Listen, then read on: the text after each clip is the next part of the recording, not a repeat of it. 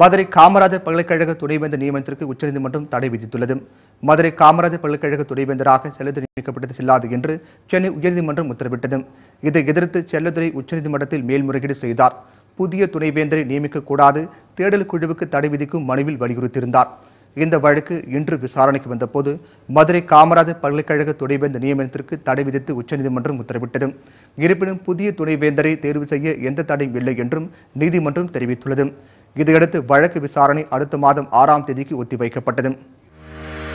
மேலும் செய்திகளை உடனுக்குடன் தெரிந்து கொள்ள சத்யம் டிவி iOS Android ஆப்பை டவுன்லோட் செய்யுங்கள் மற்றும் சத்யம் டிவி என்கிற யூடியூப் சேனலிலும் சத்யம் நியூஸ் என்ற Facebook Twitter அக்கவுண்டிலும் செய்திகளை உடனுக்குடன் காணலாம்.